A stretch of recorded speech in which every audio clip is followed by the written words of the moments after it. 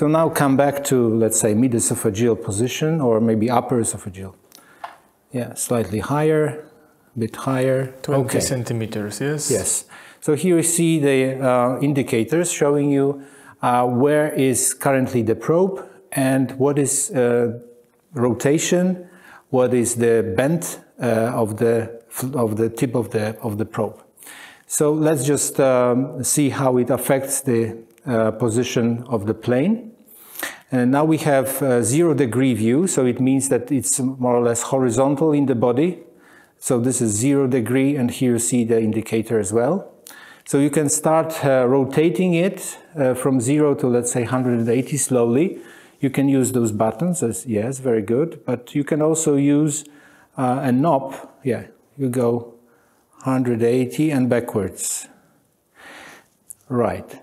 So this is manipulation number 1. You can either use those buttons or you can use this keyboard that resembles the main functions of the real echo machine knobs and buttons.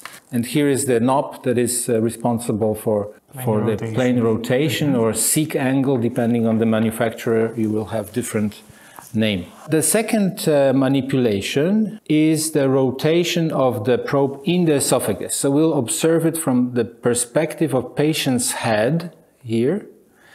Okay, and now you can see that you can rotate right or left. So looking from the side of the cable that is coming out of the probe, clockwise means this, counterclockwise means that. Yes, so clockwise means right, counterclockwise means left. Yes.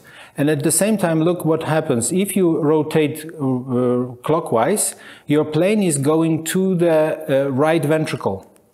If you rotate counterclockwise, it will go to the left ventricle. So it means left-right corresponds to the left and right side of the heart. Look what happens if you have 90 degrees view. So change to 90 now. Right.